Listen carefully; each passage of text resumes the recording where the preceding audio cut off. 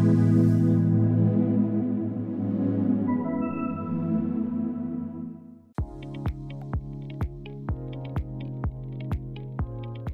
hello everyone and welcome to this series of videos and welcome Federico on stage.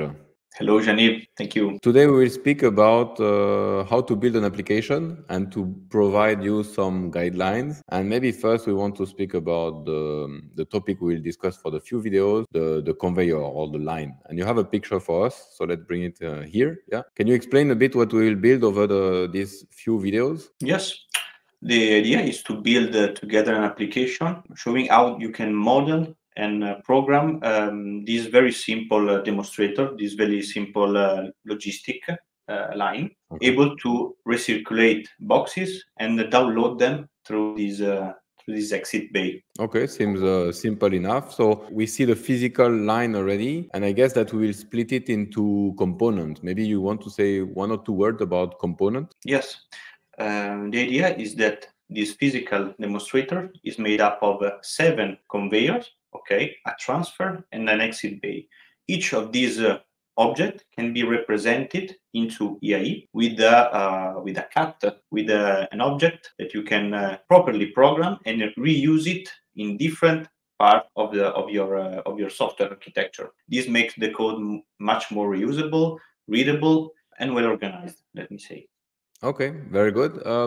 I know that you prepared a small video to see it a bit in action. It will be easier to have it in our mind. So if you display the video, let's go there. Okay, so we have the video where we can see the box turning on the conveyors. So as you said, there is 7 conveyors, yeah? Each of them will be a component probably, and then you see that it's starting. We can see also a photo cell to know if the box is here or not here. Yeah, exactly. And at the end, it's going out. So thank you, Federico. We saw that it's a moving part. Now let's have a look into the project directly. Today we will use EcoStruxure Automation Expert to show. In the series of videos, we will show with other editor like 4Diags how we can do similar things. But today, let's create a new project on EAE and see how to model this. So this is your new project, and maybe the first thing to do is to create a component called conveyor. Yes, the best way to do it is to use a cut dedicated to this. We will see that this allows you to create also your own symbol for the HMI and to reuse it also in other part of the code. Let's call it conveyor. It is a normal cut implemented as a composite, so very standard, very simple object. Okay. Okay.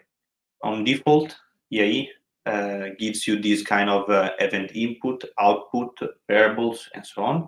But typically, you need to remove them because you will totally customize from scratch this object. Okay. Okay. And if we go inside, I know that we want to show a layout structure, which is something to follow to have an application that can scale. Maybe you can bring this layout in the view and maybe have an overview and explaining each frames. Yes, of course. The idea is that we can organize frames in this way. Okay. Okay. So each object we are going to create in our application will have its own internal initialization when we are building a cut. Here in the HMI interface, we will use the IDs. It is a special block of IEC able to directly communicate with HMI input and output. We have a functional input interface so that your conveyor cut is able to receive signal, command, parameters, and so on from, we will call them parent, higher level object in your software hierarchy. And here we have a functional output interface to do basically the same stuff, but in output. Of course, our conveyor will communicate with the field. So typically, in this application, communicate with the digital input, for example, photocell, input photocell, output photocell, and so on. In the children frame, we can put here all the children of our subsystem, of our component. In this case, we will show how we can control a motor. And in the logic frame, of course, we implement the local simple logic. Okay. Okay. So with this frame organization, we structure our code somehow. So we saw that there is 7 conveyor in the video. Maybe we can just create these 7 conveyors in the application. Yes. Because now that we have the empty structure of a conveyor, we can directly put it in the system here. Yeah. This can be the conveyor number 1, for example. Okay, so this is the instance of the type conveyor 1, and then you will use it 7 times probably. Let's reproduce.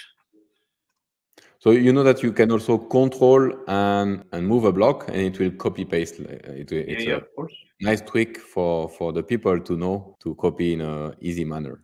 Yeah. Okay, very good. So now we have already our structure of our project, and we want probably the conveyor to speak to each other. And for this, there is a very important concept called adapter to share information from blocks to block. Maybe you want to explain a bit and then show it here in the conveyor how it will look like. Yeah.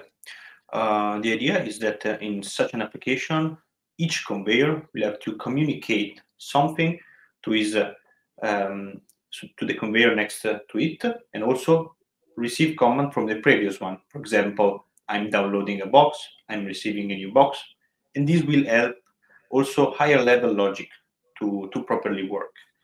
Okay. The good way, the good approach to do it, to avoid a lot of signals, a lot of events, is to compact, let me say, everything into one dedicated object called adapter. So let's create together a new item. Let's call it, for example, iLoop chain. Okay. Again, in this case, let's remove event and variables we don't need at the beginning, with the idea that we are going to customize it later. As soon as we need something, we will put it here. Now our adapter is created, and we can customize the conveyor interface using this adapter. Okay, let's go here. And for example, let's show that in a socket form, we can use the adapter we just created. See, it is available here, main iLoop chain. Okay, and in a plug form, we can use the output chain. Okay, like this, you give the 2 sides of the chain to give to the next conveyor or to the previous conveyor. Now, if you save and go to the system, yeah, maybe it's better like this. Yeah, very good. We are now in the code of the conveyor, and we see the 2 socket and plug. And like this, we can move it in the right frame. See here. Very good. So the functional input interface. Here we will have event variables available to do logics, to control motor, and so on. And here, the same. Okay. And from the outside world, so in the system, yes, exactly. We have to organize a bit. Yeah, sure. Of the cut. No problem. And then we can already link them because they are the same adapter type. So we can link the out to the in of the previous to the next. Yeah. This. And we can already see that in the code itself. So while you do this, in the code itself, we can see that it's the same representation than the physical view actually. So we see here a line, and it's a line in physical world, or it's a ring. I don't know how to say, and it's a ring here as well. Very good.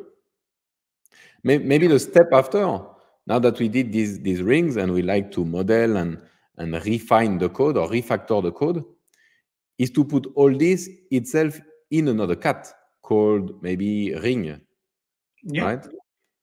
That's the component-based approach we want to use in this series of videos. So I will show you how to use this children frame properly. So let's create a new item. Let's call it ring. Okay. Again, we can remove Removing the everything. default input output, yes. Yeah. See, it's totally empty. We can easily copy and paste the frame organization from the conveyor cut, paste it here. And the idea now is that ring we build in the application with all the conveyors connected with the adapter will be then inserted into this children frame of the ring cut. So the parent of all the conveyor, able to orchestrate them and create logic to make them work. Okay. See if we can easily copy them here. Okay. And now in the system, maybe you will remove the conveyors and add just an instance of the ring. We can call it ring 1. Ring 1, very good. So this is what I called refactoring, is that we change the code, the way it is, to structure it in the good way. So now we have a ring that has children, and each children, which is a conveyor, has an input and output plug and socket to be able to speak to each other. Yeah, exactly. Is it a good summary of what we wanted to explain in this first video? It's a perfect summary. Thank you, Janine. Thank you very much, Federico, and see you to the next one to improve our component. Bye. Yes, bye. Thank you.